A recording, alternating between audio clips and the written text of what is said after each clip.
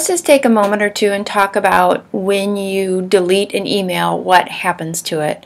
We have different people. Some people delete a lot of emails and just go back and look for them. Other people never delete. With Gmail, things can be a little bit different than what we used to use with Outlook last year. First of all, I have a lot of people, you delete an email, where do you find it? In your labels over here, and mine, a lot of times you need to expand it, and I'm going to go down to more, and once you go to more, then you will find your trash folder there.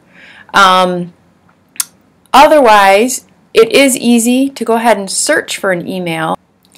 Let's say I'm searching for an email that I received from Trig. Generally, you would just hit search. What you may not realize is it's only going to search all your mail, which is basically all your active mail. Anything you've thrown away, it is not going to search unless you're deliberate. So there's a little arrow over here to show your search options. And what you want to do is, where it says search all mail, you will probably want to search mail, spam, and trash, especially if you're one that often throws things away. That way it's going to be looking in all three places. And then now you tap, and you can even do some more specific requirements. And it's going to show you like an email that you might have, like Trig and such like that.